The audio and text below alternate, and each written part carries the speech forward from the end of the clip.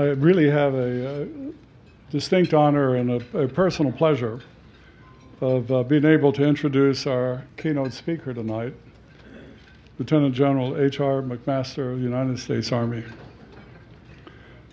As all of you know, General McMaster is the 26th National Security Advisor to the President of the United States.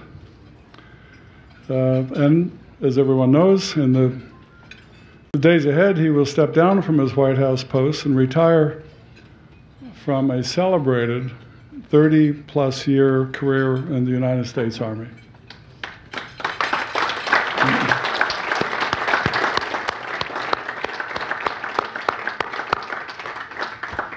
I told General McMaster and Fred at the table that I was going to talk about the 5 or 6 best officers in the United States Army, and that would be General McMaster as a second lieutenant, General McMaster as a first lieutenant, General McMaster as a captain, and so on.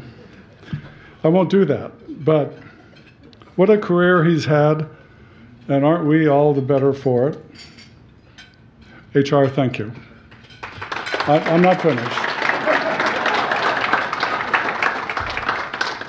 For decades, he's been identified as one of the Army's most capable commanders and one of its sharpest intellects. He is celebrated for his innovation and his courage, both on and off the field of battle. And he's earned his stripes in the Battle of Washington, I can tell you that.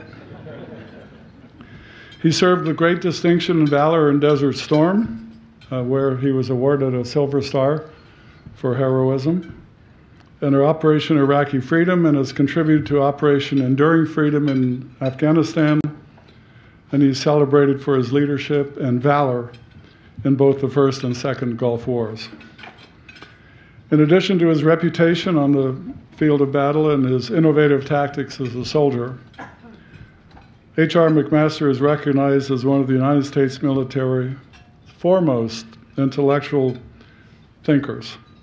His scholarship helped to prepare the United States Army for threats of the future and shed new light on counterinsurgency, counterterrorism, and military leadership theory.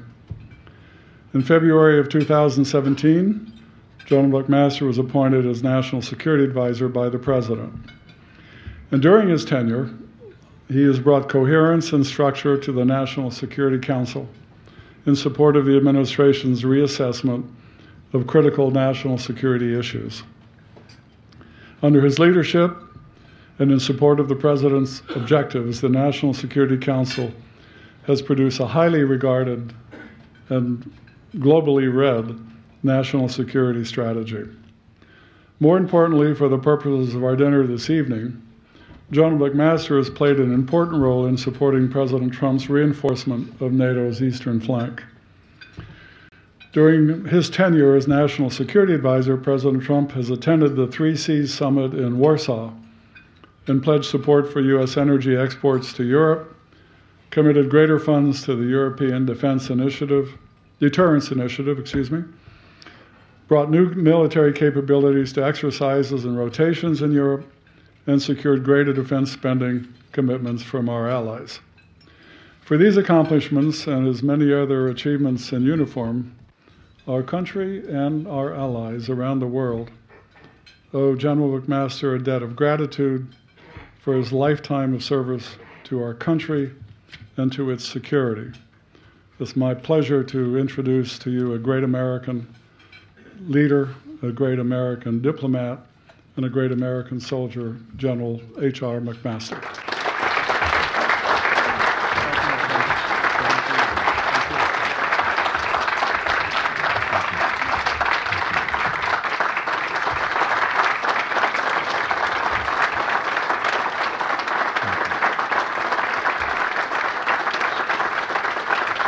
Thank you so much.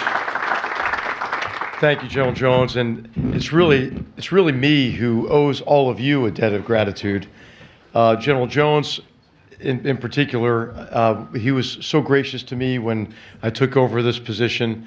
And on that line about, the best officers in the Army, there are a lot of people who know better than that, especially General Lute. for whom I served as his plans officer when I was a captain in the 2nd Cavalry Regiment, and then Rich Clark, who's here, our great J5 on the Joint Staff, who's my West Point classmate, and who knows, as a kid, I was often misunderstood and a victim of circumstance at West Point. But thank you, General Jones. Thank you for your work with Fred Kemp and Damon Wilson. I'm so glad he's okay, to organize this wonderful event and host all of us for dinner. The Atlantic Council is a special place, and the Atlantic Council does special work that is increasingly important to all of our security. But President Kaljulaid and President Vējonis, what an honor to be here with two great leaders who have been so strong for their own nations, but really so strong for the West and all of us. And Minister Linkevicius, it is great to be here with you and all of your delegations. And what a great idea to pull together this group here. Thank you, Atlantic Council, on this historic occasion of the US-Baltic Centennial Summit. So I want to just begin by congratulating Estonia, Latvia, and Lithuania once again on their 100th anniversary of independence.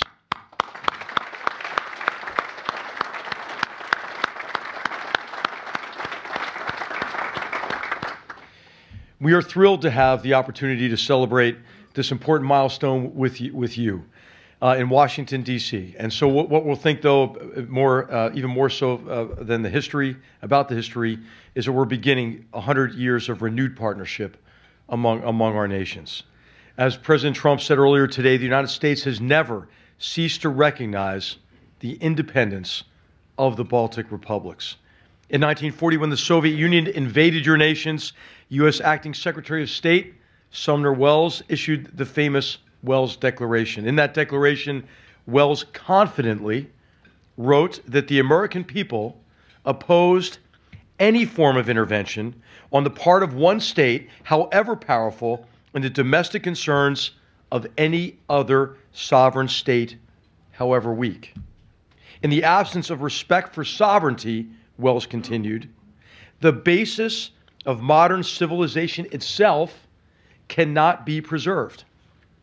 After Welles' bold and historic declaration, through the decades of Soviet occupation that followed, the United States continued to affirm the sovereignty of the Baltic republics.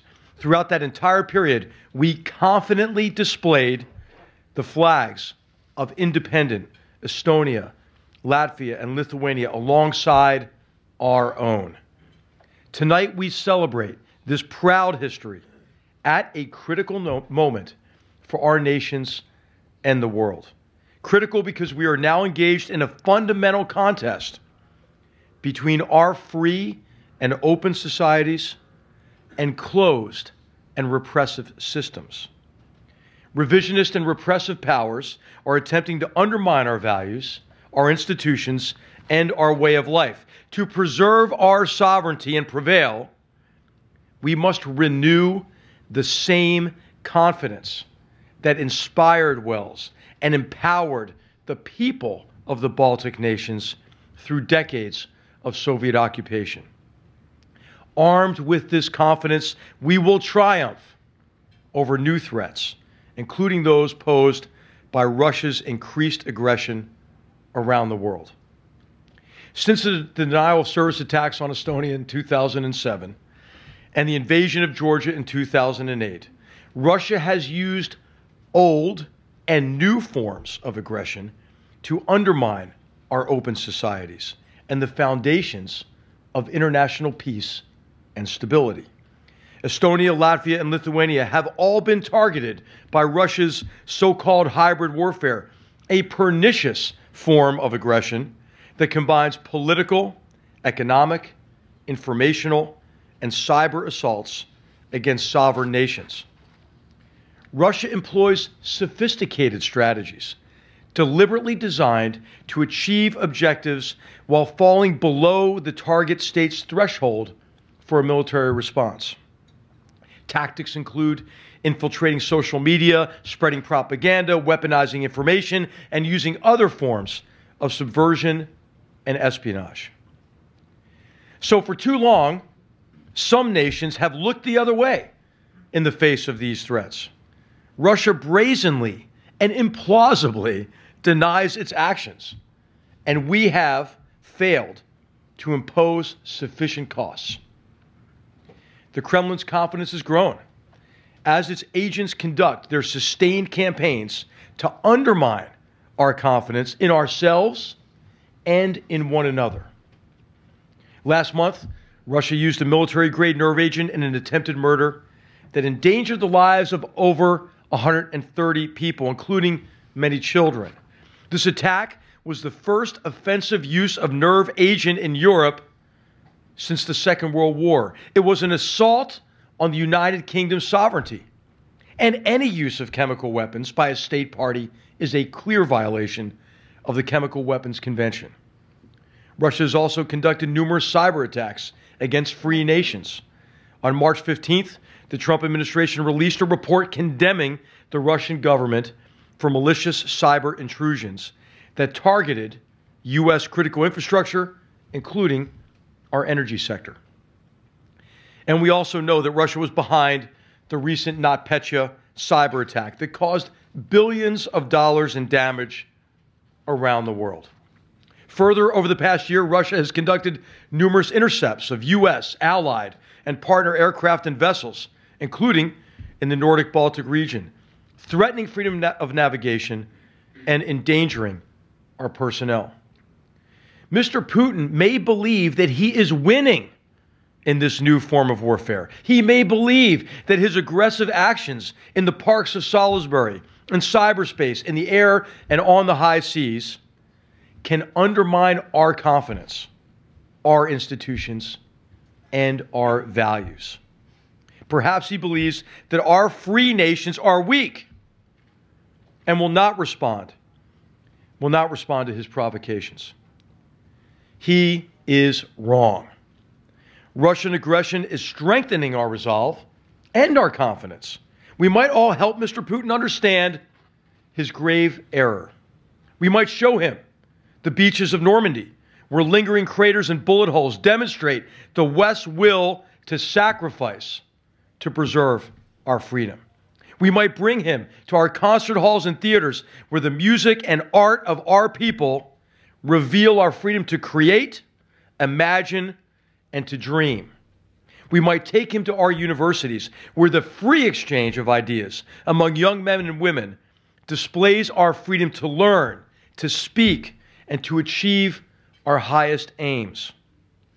We might lead him to the stately buildings here in Washington, where inscriptions carved deep into stone proclaim that we are free to worship, equal under the law, and opposed to every form of tyranny over the mind of man.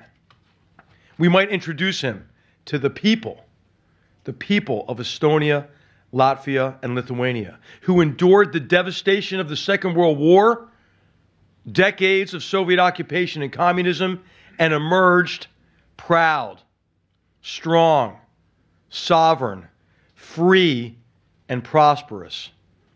These are three of the most creative and innovative nations on earth. And Mr. Putin might also then consider how the Russian people's aspirations connect his own population to us, despite the Kremlin's efforts to sow dissension abroad and repress freedom at home.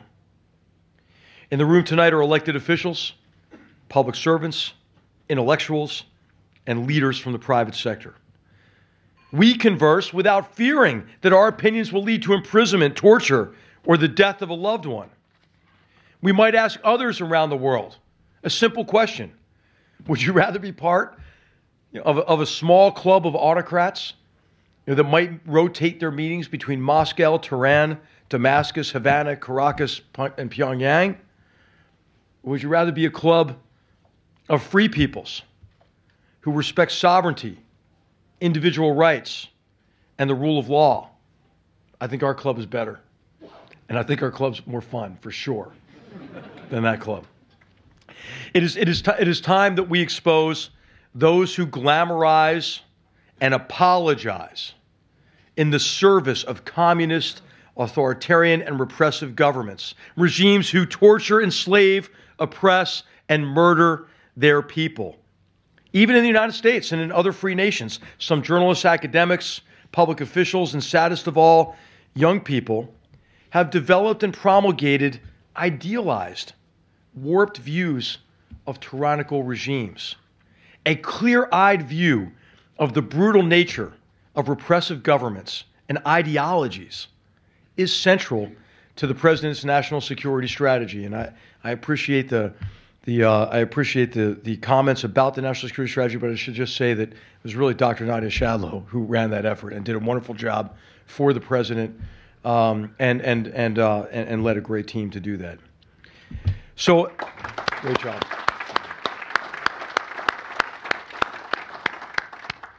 Since taking office, the president has repeatedly told the truth about these murderous regimes and oppressive doctrines. I'd like to ask you to refer to some of the previous speeches. I mean, we heard this truth from the president at the United Nations. We heard this truth in Riyadh. We heard this truth in Warsaw. We heard this truth in Seoul. And we heard this truth in the seat of our democracy as Mr. Ji Sung-ho raised his crutches above the chamber in defiance. The history of repression and authoritarianism is one of theft, torture, murder, and immense human suffering. And it is not, sadly, it is not a phenomenon of the past. We are presently engaged in competitions with repressive and authoritarian systems to defend our way of life, to preserve our free and open societies. We must be confident. We must be active. We cannot be passive and hope that others will defend our freedom. The call to compete, to cooperate with others who share our principles, and to catalyze positive change is central to the president's national security strategy. And over the past year, the United States, our allies, and our partners have acted to defend our institutions and our liberty. Last week, in response to Russia's nerve agent attack, nations around the world, including the United States and the Baltic republics, announced the coordinated expulsion of Russian officials from their countries. The United States played a supporting role in catalyzing a response by NATO and like-minded nations. The number of expelled officials is growing. As of last Friday, nearly 30 countries had acted to expel more than 150 Russian officials. These actions represent the largest collective expulsion of Russian intelligence officers in history. In the United States, President Trump ordered the removal of dozens of Russian intelligence officers and the closure of the Russian consulate in Seattle. This action will also help protect our democratic institutions and processes as these Russian officers orchestrate Russia's sustained campaign of propaganda, disinformation, and political subversion. In April of last year, the United States joined 8 other nations in establishing the new European Center of Excellence for countering hybrid threats to defend against new forms of aggression and subversion. Estonia, Latvia, and Lithuania, nations that experienced the first blows from Russia in cyberspace and on social media, all are lending their invaluable expertise to that center. The Trump administration also continues to impose sanctions and other penalties on Russian entities for targeting our cybersecurity, attacking our infrastructure, and otherwise infringing on the sovereign rights of the United States and our allies. And the United States, as already been mentioned, is substantially increasing funding for the European Deterrence Initiative, or EDI, which provides billions of dollars to U.S. military and allied forces in Europe to deter Russian aggression and prevent conflict. So we are acting, but we must recognize the need for all of us to do more to respond to and deter Russian aggression, especially in 4 critical areas. First, we must compete across all arenas to counter so-called hybrid warfare, this new form of Soviet-era active measures and maskirovka. We must reform and integrate our military, political, economic, law enforcement, and informational instruments of power to deter and defeat threats to our sovereignty. Second, we must catalyze change. We must invest in our cyber infrastructure to ensure that we protect our data, our innovation base, and infrastructure against espionage and theft and attack. To deter adversaries, we must be prepared to impose a high cost in response to cyber aggression. Third, we must all cooperate to share responsibility in these and other security efforts. Even as the United States has committed nearly $10 billion to EDI, many NATO countries, unlike the Baltic nations who are here tonight, are still not honoring the Wales pledge to spend at least 2% of their GDP on defense. Our mutual security requires everyone to contribute. Finally, we must realize that all of our actions depend on preserving our strategic confidence, our will to advance our values and defend our way of life. In that 1940 declaration that affirmed the Baltic nations' independence, Sumner Welles was clear. The people of the United States are opposed to predatory activities, no matter whether they are carried on by the use of force or by the threat of force. Welles's noble text forever bound Americans to our Baltic brothers and sisters in a partnership based on respect for sovereignty, freedom, and the rule of law.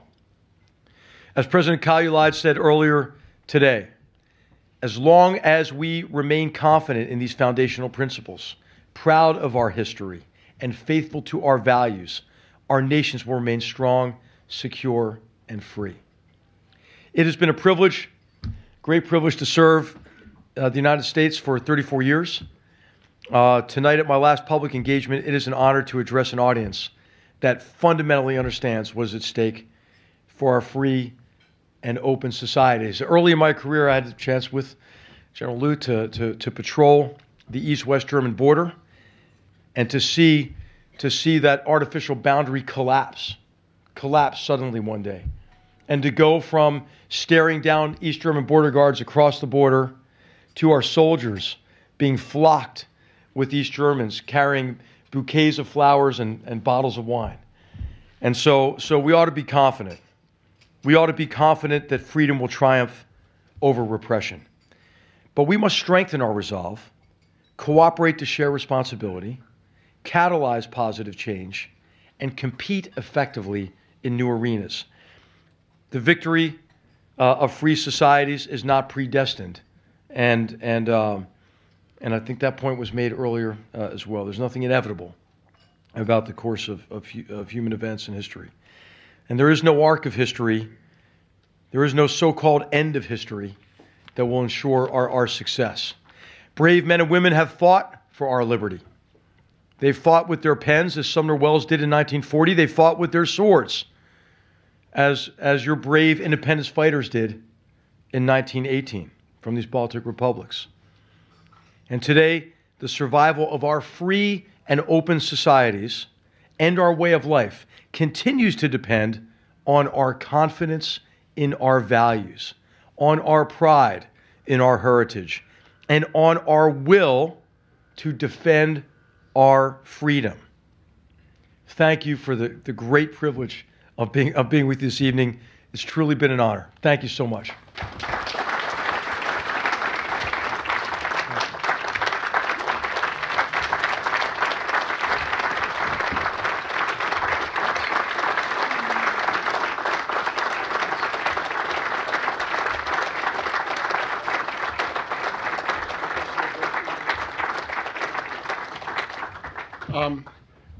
General McMaster, what an amazing speech in your last public engagement as National Security Advisor of the United States.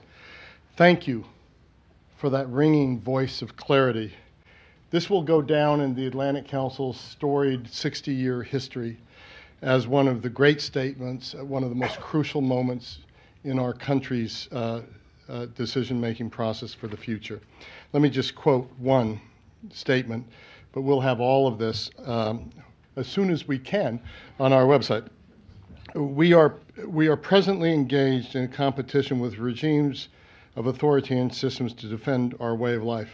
And the rest of it, and the historic context and the rest of it, as you can see by this standing ovation, we applaud not only you and your service, but the statement you delivered tonight in honor of this 100th anniversary. And let's not forget, it's the 100th anniversary of an independence that at first failed and again has come to rise. And so I think that has to inspire us doubly to recommit ourselves to this cause. Thank you for inspiring us tonight. Thank you so much. Thank you.